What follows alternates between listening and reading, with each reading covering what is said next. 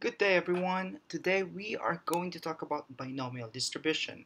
Now, in many situations, we are interested in the probability that an event will occur x times out of n. So, for example, if you are playing basketball, you are interested perhaps in the number of shots that you are going to take out of the total attempts. Now, how do we know that it is a binomial distribution? So the first condition is it must be discrete. And this discrete random variable must contain two possible results. Success if some event occurs, and then failure if the event does not occur. For example, if you are tossing a coin, it's either a head or a tail. And if you want success to be the head, then that means tail or not head is the failure. Then second is if we repeat this experiment in a number of independent trials, meaning in each trial, the probability must be independent and not dependent on each other. So, for example, if you're going to toss, let's say, a coin 5 times, in all of those 5 trials, the probability of getting a success, of getting ahead, is the same in all of those 5 trials.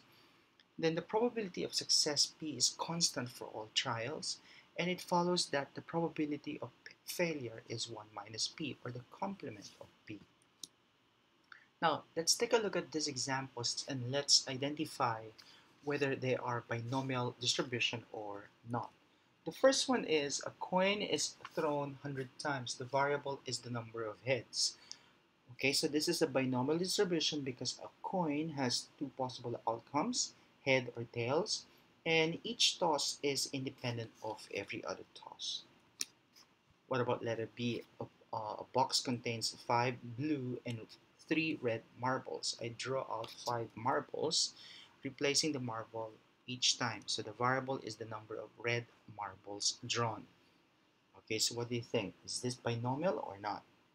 Okay, it is because we can draw out a red or blue marbles with the same chances each time.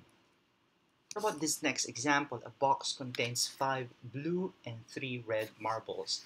I draw out 5 marbles. I do not replace the marbles that are drawn. The variable is the number of marbles drawn. Okay, but because there's no replacement at all, then it means that the probability of each draw is dependent upon the result of the previous draw. So that means this is not binomial distribution. What about the last example? A large bin contains 10,000 balls, 1% of which are faulty. I draw a sample of 10 balls from the bin, and the variable is the number of faulty balls. Okay, so this is not going to be binomial distribution if we assume that the 10 balls are going to be drawn without replacement.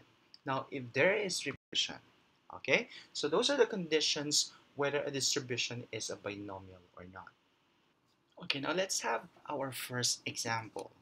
This is the random experiment, and that is rolling a die 3 times, and the random variable is the number of sixes. So this is a discrete random variable. So what do you think will be the values of the random variable? So let's construct a table of probability distribution. So x's will be 0, 1, 2, and 3. So 0 meaning no 6. There could be 1 6, 2 sixes, and 3 sixes. So if we're going to construct a probability distribution, of course we are interested with the sample space. And what is the sample space? That is 6 to the power of 3, or 6 times 6 times 6. Let's begin with the easiest one, so and that is having 3 sixes. And there is only one possibility when you roll a die 3 times. So we can have a 6, a 6, and a 6. So that will be now 1 over 216 because the sample space is 216. What about getting a 0? Getting a 0. Um, Getting a 0, that will be for the first roll, it's either 1, 2, 3, 4, 5, and no 6 at all. So that means there are 5 possibilities there. Second, third, that means our probability of x equals 0 is equal to 125 over 216. What about if we're going to get 1, 6? So when you roll a die, first one, so we get a 6, but second roll, we didn't get a 6. Third roll, we didn't get a 6. Okay, now we can also have this combination wherein in the second roll, we have the 6, and in the third combination, we have a 6 in the third roll. So getting the sum of this, we are going to get 75 over 216. Now, what about getting two sixes? So we have this possibility, 5 times 1 times 1. 1 here, it means in the second row, we get a 6. Third row, we also get a 6. We can also have this combination wherein we get a 6 in the first and second row, and the last one in which we got a 6 in the first roll and in the third roll. Okay, so that will be 5 times 5 plus 5 plus 5, and our probability is 15 over 216. So one way for you to check is the total probabilities must be equal to 1. So this is a discrete probability distribution, but we can make this a binomial distribution. So in what way? All right, so we can denote S as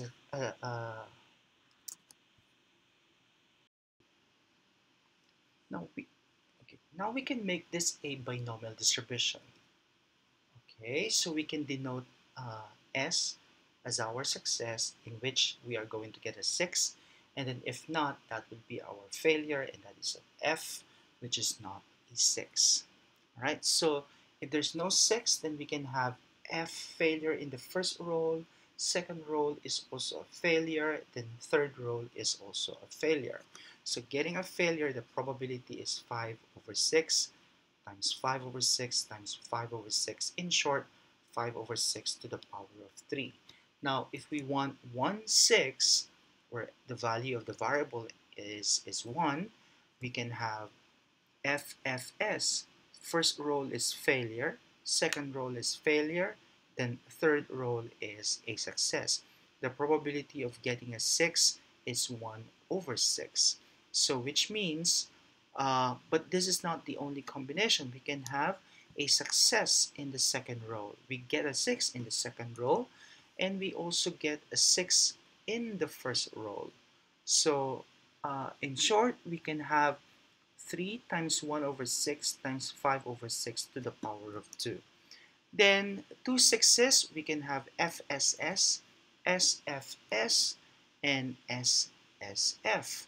So in short, we can have 3 times 1 over 6 square times 5 over 6. Then what about 3 sixes? X equals 3, meaning we have success, success, success.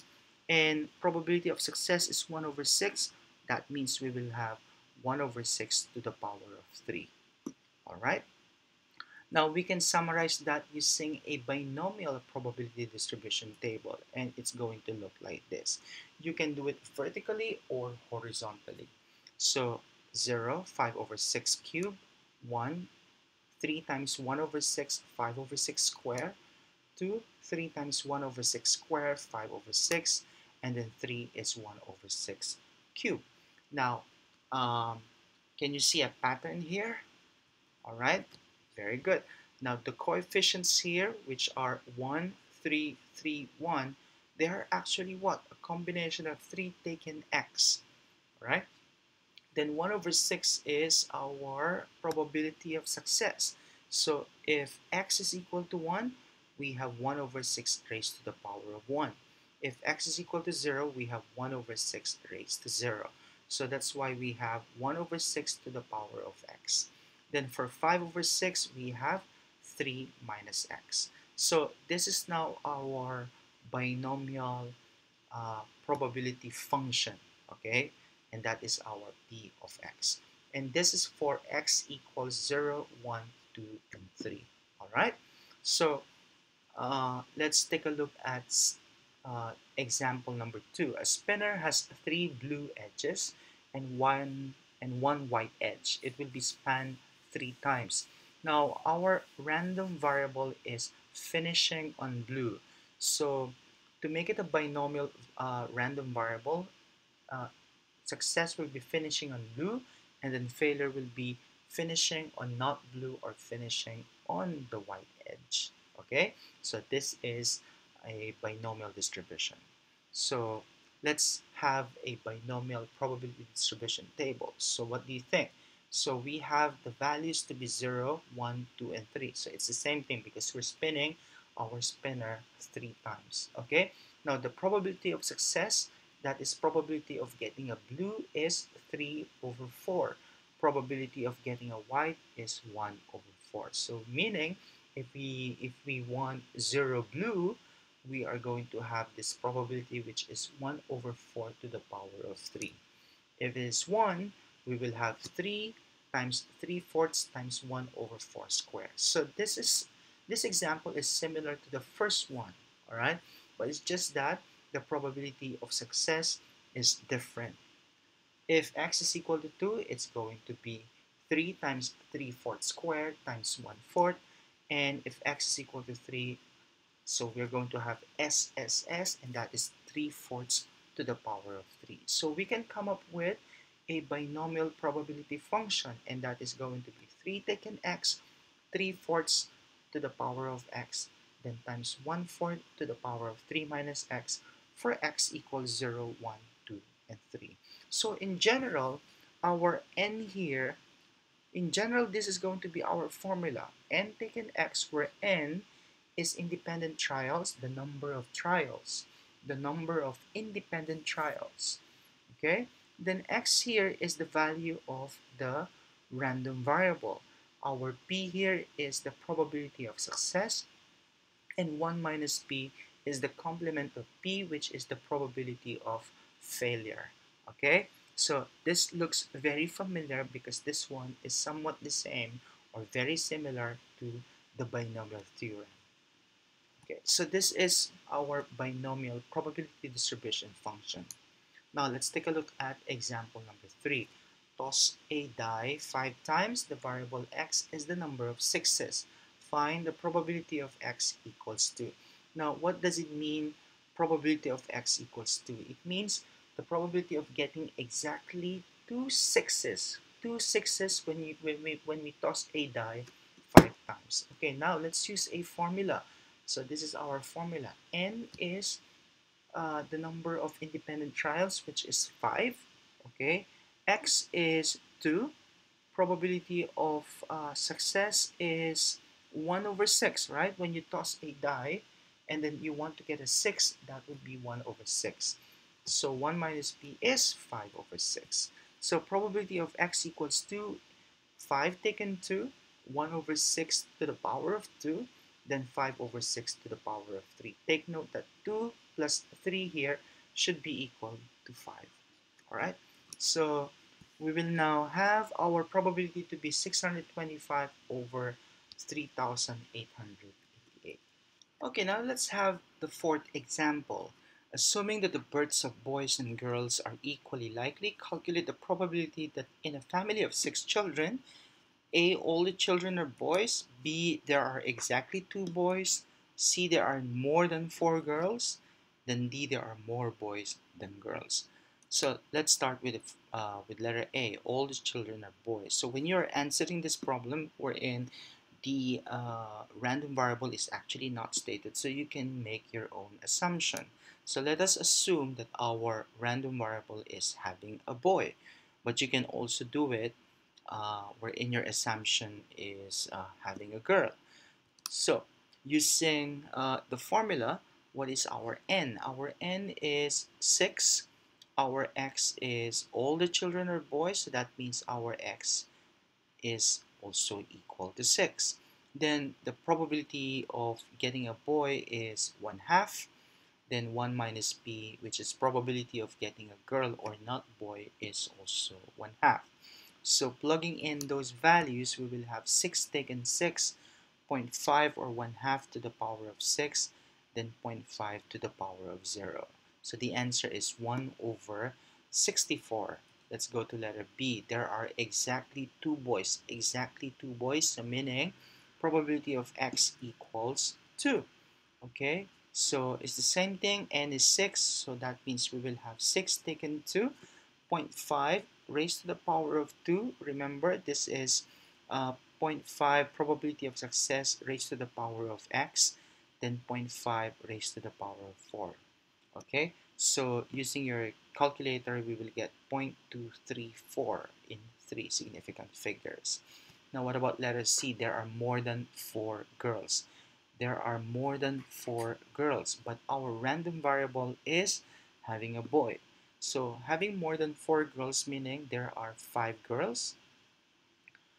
It implies that 5 girls, that means there's 1 boy, or 6 girls, then 0 boy. Okay, so let's use, we have 2 cases here. All right, so let's use the formula for each case. So 5 girls and 1 boy, meaning x is equal to 1. 1 boy, so that will be 6 taken 1, 0.5 to the power of 1 times 0 0.5 to the power of 5. While in the second case, 6 girls, 0 boy, our x here is 0. So which means 6 taken 0 times 0 0.5 to the power of 0 times 0 0.5 to the power of 6. Then you get the sum of both. So we will get 7 over 64. Okay, so that will be the probability. Now what about D? There are more boys than girls. So one case could be there are 4 boys and 2 girls. So 4 is greater than 2. Second case, 5 boys, 1 girl. And then the last case will be 6 boys, 0 girl. We cannot have 3 boys, 3 girls, because what we want is there must be more boys than girls. So let's find the probabilities now for each case. So the first one is 4 boys. This is our random variable. So 6 taken 4, zero point 0.5 to the power of 4, zero point 0.5 square. Second case, there are 5 boys, so 6 taken 5. And for the last case, 6 boys, that will be 6 taken 6, zero point 0.5 to the power of 6, then 0.5 to the power of 0. Then let's get the sum of the probabilities, and we will get 11 over 32.